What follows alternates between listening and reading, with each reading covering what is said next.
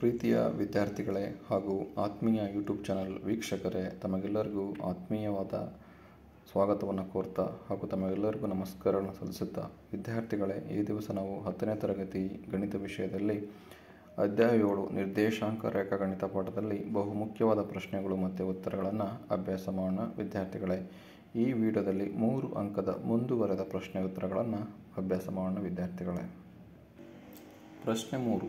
ಚಿತ್ರದಲ್ಲಿ ತ್ರಿಭುಜ ಎಬಿಸಿಯ ಶೃಂಗಗಳು A 0,6, B 8,0 ಮತ್ತು C 5,8 ಆಗಿವೆ. ಸಿ ಡಿ ಲಂಬ ಎ ಬಿ ಆದಾಗ ಆ ತ್ರಿಭುಜದ ಎತ್ತರ ಸಿ ಡಿಯ ಉದ್ದವನ್ನು ಕಂಡುಹಿಡಿಯಿರಿ. ಪ್ರಶ್ನೆ ಸೆಪ್ಟೆಂಬರ್ 2020ರಲ್ಲಿ 3 ಅಂಕಗಳಿಗೆ ಕೇಳಿದ್ದಾರೆ. ಸೊ ಚಿತ್ರವನ್ನು ಗಮನಿಸಿ. YOX ಲಂಬ ಕೋನ ಇದೆ ಇಲ್ಲಿ. ಹಾಗಾದರೆ ಸಿ ಡಿ ಲಂಬ ಎ ಬಿ ಆಗಿದೆ. ಇದೊಂದು ತ್ರಿಭುಜ. ಸಿ ಡಿಯು ಎ ಬಿಗೆ ಲಂಬವಾಗಿದೆ. ನಾವು ಸಿ ಡಿಯ ಎತ್ತರವನ್ನು ಕಂಡುಹಿಡಿಯಬೇಕು. ಹಾಗಾಗಿ ಪ್ರಶ್ನೆಯಲ್ಲಿ ಏನು ಕೊಟ್ಟಿದ್ದಾರಪ್ಪ ಅಂದರೆ ತ್ರಿಭುಜದ ಶೃಂಗ ಬಿಂದುಗಳನ್ನು ಕೊಟ್ಟಿದ್ದಾರೆ. ಎ 0,6, ಬಿ 8,0, ಸಿ 5,8 ಇದೆ. ಸೊ ಶೃಂಗ ಬಿಂದುಗಳನ್ನು ಕೊಟ್ಟಿದ್ದಾರೆ. ಸೊ ಸಿ ಡಿಯ ಎತ್ತರವನ್ನು ಕಂಡುಹಿಡಿಯಬೇಕು.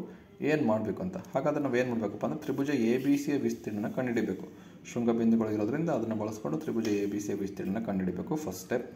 ಅದಾದಮೇಲೆ ಎ ಬಿಯ ದೂರ, ಎ ಬಿಗಳ ನಡುವಿನ ದೂರ ಎಷ್ಟಿದೆ ಅಂತ ದೂರ ಸೂತ್ರವನ್ನು ಬಳಸಿ ಎ ಬಿಯ ದೂರವನ್ನು ಕಂಡುಹಿಡಬೇಕು.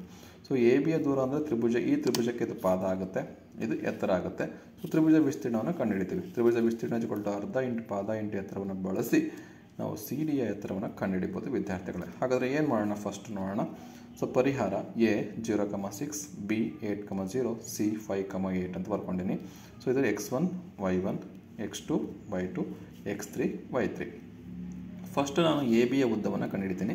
ಸೊ ಎ ಬಿಯ ಉದ್ದ ಕಂಡುಹಿಡಬೇಕು ಅಂದರೆ ದೂರ ಸೂತ್ರವನ್ನು ಬಳಸಬೇಕು. √(x2 - x1) plus y2 - y1² ಅಂತ.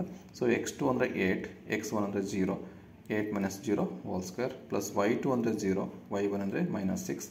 ಸೊ 0 - 6² ಬೆಲೆಗಳನ್ನು ಸಬ್ಸ್ಟಿಟ್ಯೂಟ್ ಮಾಡಿದ್ದೀನಿ. ಸೊ ಇಲ್ಲಿ ನೋಡಿ, ಇಲ್ಲಿ ಬರೀಬೇಕು. ಸೊ ಇದಾದಮೇಲೆ ಸಿಂಪ್ಲಿಫೈ ಮಾಡಿ. 8 - 0 ಅಂದರೆ 8, 8² ಪ್ಲಸ್ 0 - 6 ಅಂದರೆ -6, -6² √(8² ಅಂದರೆ 64, -6² ಅಂದರೆ 36.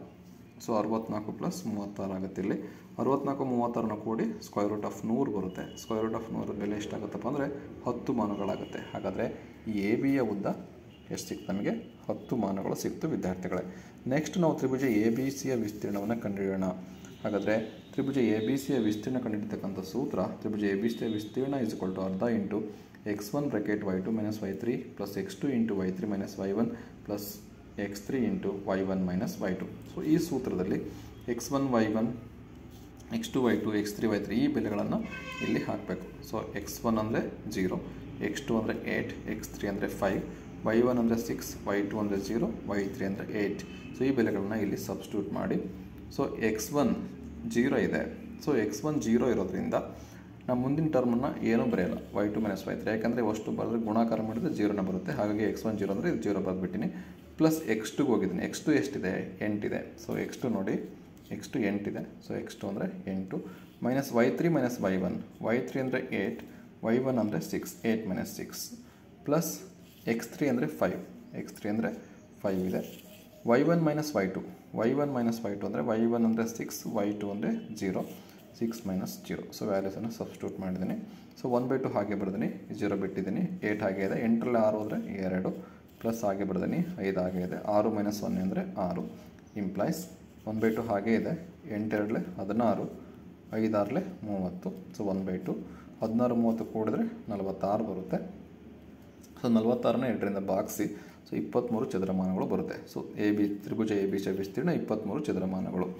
ಹಾಗಾದರೆ ನಿಮಗೆ ತ್ರಿಭುಜ ಎ ಬಿ ಸಿಯ ವಿಸ್ತೀರ್ಣ ಕಂಡುಹಿಡಿಯೋ ಸೂತ್ರ ಗೊತ್ತು. ತ್ರಿಭುಜ ಎ ಬಿ ಸಿಯ ವಿಸ್ತೀರ್ಣ ಅರ್ಧ ಇಂಟು ಪಾದ ಇಂಟು ಎತ್ತರ. ಈ ತ್ರಿಭುಜವನ್ನು ಅಬ್ಸರ್ವ್ ಮಾಡಿ. ಸೊ ಈ ಎ ಬಿ ಸಿಯಲ್ಲಿ ಪಾದ ಎ ಬಿ, ಎತ್ತರ ಸಿ ಡಿ. ಸೊ ಇದನ್ನು ಬರೀತೇನೆ ನೋಡಿ. ಇಲ್ಲಿ ತ್ರಿಭುಜ ವಿಸ್ತೀರ್ಣ 23 ಕಂಡುಹಿಡಿದ್ವಿ, 23 ಬರೆದಿವಿ, 1/2 ಹಾಗೆ ಇದೆ. ಪಾದ ಎ ಬಿ ಬರ್ತೀವಿ, ಎತ್ತರ ಸಿ ಡಿ ಇದೆ. ನಮಗೆ ಸಿ ಡಿಯನ್ನು ಕಂಡುಹಿಡಬೇಕು. ಹಾಗಾಗಿ ನಾನು ಈ ಸೂತ್ರವನ್ನು ಬಳಸಿದ್ದೀನಿ ಇಲ್ಲಿ. ಸೊ ತ್ರಿಭುಜದ ವಿಸ್ತೀರ್ಣ 23 ಬರ್ತೀನಿ, 1/2 ಹಾಗೆ ಬರ್ತೀನಿ. ಎ ಬಿಯ ಉದ್ದ ಕಂಡುಹಿಡಿದ್ವಿ ಆವಾಗಲೇ. ಎಷ್ಟಿದೆ ಎ ಬಿಯ ಉದ್ದ? 10 ಮಾನಗಳಿದೆ. ಸೊ ಎ ಬಿ ಜಾಗದಲ್ಲಿ 10 ಬರೀಬೇಕು. ಸಿ ಡಿ ಗೊತ್ತಿಲ್ಲ, ಹಾಗೆ ಬರ್ತೀನಿ. ಸೊ 23 ಹಾಗೆ ಇದೆ. ಸೊ 2ರಿಂದ 10 ಭಾಗಿಸಿ 5 ಬರುತ್ತೆ, 5 C D. So C D is equal to 23 into 5 ಕಡೆ ಬಂದರೆ ಭಾಗಿಸು 5 ಆಗುತ್ತೆ. ಸೊ 23ನ 5ರಿಂದ ಭಾಗಾಕಾರ ಮಾಡಿ 4.6 ಬರುತ್ತೆ. C D is equal to 4.6 ಮಾನಗಳು ಆಗುತ್ತೆ ವಿದ್ಯಾರ್ಥಿಗಳೇ. ಸೊ ಸುಲಭವಾಗಿದೆ. ಫಸ್ಟು ನಾವು ಏನು ಮಾಡ್ತೀವಪ್ಪ ಅಂದರೆ ಎ ಬಿಯ ಉದ್ದವನ್ನು ಕಂಡುಹಿಡಿತೀವಿ ದೂರ ಸೂತ್ರವನ್ನು ಬಳಸಿ. ಅದಾದಮೇಲೆ ಶೃಂಗಬಿಂದುಗಳ ಸೂತ್ರ ಇದೆಯಲ್ಲ, ತ್ರಿಭುಜದ ಎ ಬಿ ಸಿ ವಿಸ್ತೀರ್ಣ ಕಂಡುಹಿಡಿಯೋ ಸೂತ್ರ, ಅದನ್ನು ಬಳಸ್ಕೊಂಡು ತ್ರಿಭುಜ ಎ ಬಿ ಸಿ ವಿಸ್ತೀರ್ಣವನ್ನು ಕಂಡುಹಿಡಿತೀವಿ. ಅದಾದಮೇಲೆ ತ್ರಿಭುಜದ ವಿಸ್ತೀರ್ಣ ಅರ್ಧ ಇಂಟು ಪಾದ ಇಂಟು ಎತ್ತರ ಸೂತ್ರವನ್ನು ಬಳಸಿ ಸಿ ಡಿಯ ಎತ್ತರವನ್ನು ಕಂಡುಹಿಡಿತೀವಿ ವಿದ್ಯಾರ್ಥಿಗಳೇ. ಸೊ ಇದನ್ನು ಸೆಪ್ಟೆಂಬರ್ 2020ರಲ್ಲಿ 3 ಮಾರ್ಕ್ಸಿಗೆ ಕೇಳಿದ್ದಾರೆ ವಿದ್ಯಾರ್ಥಿಗಳೇ. ಪ್ರಶ್ನೆ 4. ಒಂದು ತ್ರಿಭುಜದ ಶೃಂಗಗಳು ಎ 8-4, ಬಿ 9, 5, ಸಿ 0, 4 ಆಗಿದ್ದಾಗ ಅದು ಸಮದ್ವಿಬಾಹು ತ್ರಿಭುಜವಾಗಿರುತ್ತದೆ ಎಂದು ತೋರಿಸಿ ಅಂತಿದೆ. ತ್ರಿಭುಜ ಶೃಂಗ ಬಿಂದುಗಳು ಕೊಟ್ಟಿದ್ದಾರೆ, ಅದು ಸಮದ್ವಿಬಾಹು ತ್ರಿಭುಜವಾಗಿದೆ ಅಂತ ನಾವು ತೋರಿಸ್ಬೇಕು. ಇದೊಂದು ಪ್ರಶ್ನೆನ ಸೆಪ್ಟೆಂಬರ್ 2020ರಲ್ಲಿ 3 ಅಂಕಕ್ಕೆ ಕೇಳಿದ್ದಾರೆ. ಸಮದ್ವಿಬಾಹು ತ್ರಿಭುಜ ಅಂದರೆ 2 ಬಾಹುಗಳು ಸಮನಾಗಿರ್ಬೇಕಂತ. ಹಾಗಾಗಿ ಎ ಬಿ ಬಾಹುವಿನ ದೂರ, ಬಿ ಸಿ ಬಾಹುವಿನ ದೂರ ಹಾಗೂ ಎ ಸಿ ಬಾಹುವಿನ ದೂರವನ್ನು ಕಂಡುಹಿಡಿದ್ರೆ ನಾವು ಸುಲಭವಾಗಿ ಈ ಪ್ರಶ್ನೆಗೆ ಉತ್ತರವನ್ನು ಬರೀಬೋದು. ಹಾಗಾದರೆ ಎ 8, -4, ಬಿ 9, 5, ಸಿ 0, 4. ಹಾಗಾದರೆ ಎ ಬಿ ಬಾಹುವಿನ ಉದ್ದ, ಸೊ ಇದು ಎ ಬಿ ಬಾಹುವಿನ ಉದ್ದ ಅಂದರೆ ದೂರ ಸೂತ್ರನ ಬಳಸಬೇಕು. √(x2 - x1) + y2 - y1². So x2 x1, y2 y1. So apply ಮಾಡಿ. x2 ಅಂದರೆ x2 - x1 ಅಂದರೆ 9 - 8, 9 - 8² y2 - y1 ಅಂದರೆ 5 - 4 5 + 4 5 + 4² ಆಗುತ್ತೆ. 9 - 8 ಅಂದರೆ 1², 5 + 4 ಅಂದರೆ 9², 1² ಅಂದರೆ 1, 9² ಅಂದರೆ 81, 2 ಕೂಡಿದ್ರೆ √82 ಆಗುತ್ತೆ ಇಲ್ಲಿ.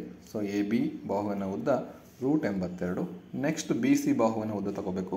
ಸೊ ಬಿ ಸಿ ಅಂದರೆ ಇವೆರಡು ನಿರ್ದೇಶಾಂಕ ಬಿಂದುಗಳನ್ನು ತಗೊಳ್ಳಿ.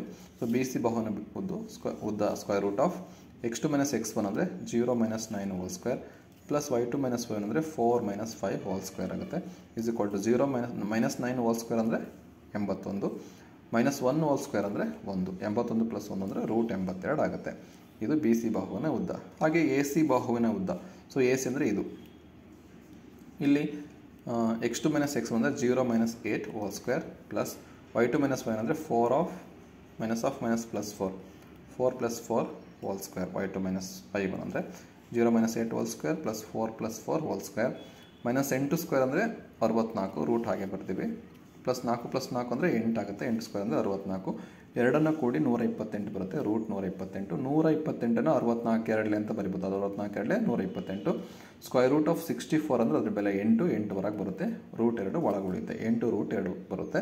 ಇದು ಎ ಸಿ ಬಾಹುವಿನ ಉದ್ದ ಆಗಿದೆ. ಸೊ ನಮಗೆ ಎ ಬಿ ಬಾಹುವಿನ ಉದ್ದ ಸಿಕ್ತು √82, ಬಿ ಸಿ ಬಾಹುವಿನ ಉದ್ದ ಸಿಕ್ತು √82, ಎ ಸಿ ಬಾಹುವಿನ ಉದ್ದ ಸಿಕ್ತು 8 √2 ಸಿಕ್ತು.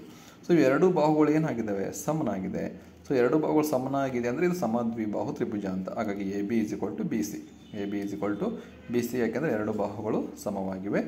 ಎ ಬಿ ಸಿ ನಿರ್ದೇಶಾಂಕ ಬಿಂದುಗಳು ಸಮದ್ವಿಬಾಹು ತ್ರಿಭುಜದ ಶೃಂಗ ಬಿಂದುಗಳಾಗಿವೆ ಅಂತ ನಾವು ಬರಿಬೋದು ವಿದ್ಯಾರ್ಥಿಗಳೇ. ಸುಲಭವಾಗಿದೆ. ನಾವು ಫಸ್ಟು ಎ ಬಿ ಬಾಹುವಿನ ಉದ್ದ ಕಂಡುಹಿಡ್ಕೋಬೇಕು, ಆಮೇಲೆ ಬಿ ಸಿ ಬಾಹುವಿನ ಉದ್ದ ಕಂಡುಹಿಡಬೇಕು, ಆಮೇಲೆ ಎ ಸಿ ಬಾಹುವಿನ ಉದ್ದವನ್ನು ಕಂಡುಹಿಡಬೇಕು. ಯಾವ ಎರಡು ಬಾಹುಗಳು ಸಮನಾಗಿದೆ ಅವನ್ನ ಕಂಪೇರ್ ಮಾಡಬೇಕು. ಆವಾಗ ಕೊಟ್ಟಿರ್ತಕ್ಕಂಥ ಶೃಂಗ ಬಿಂದುಗಳು ಸಮದ್ವಿಬಾಹು ತ್ರಿಭುಜವನ್ನು ಉಂಟು ಮಾಡುತ್ತೆ ಅಂತ ನಮಗೆ ಗೊತ್ತಾಗುತ್ತೆ ವಿದ್ಯಾರ್ಥಿಗಳೇ. ಈ ಪ್ರಶ್ನೆಯನ್ನು ಸೆಪ್ಟೆಂಬರ್ 2020ರಲ್ಲಿ 3 ಅಂಕಕ್ಕೆ ಕೇಳಿದರೆ. ಸೊ ಈ ಒಂದು ವಿಡಿಯೋ ನಿಮಗೆ ಇಷ್ಟವಾದರೆ ಪ್ಲೀಸ್ ಲೈಕ್ ಮಾಡಿ, ಶೇರ್ ಮಾಡಿ ಮತ್ತು ಸಬ್ಸ್ಕ್ರೈಬ್ ಮಾಡಿ ಅಂತ ಹೇಳ್ತಾ ಮುಂದಿನ ವಿಡಿಯೋದಲ್ಲಿ ಮುಂದುವರೆದ ಪ್ರಶ್ನೆಗಳನ್ನು ಅಭ್ಯಾಸ ಮಾಡೋಣ ವಿದ್ಯಾರ್ಥಿಗಳೇ.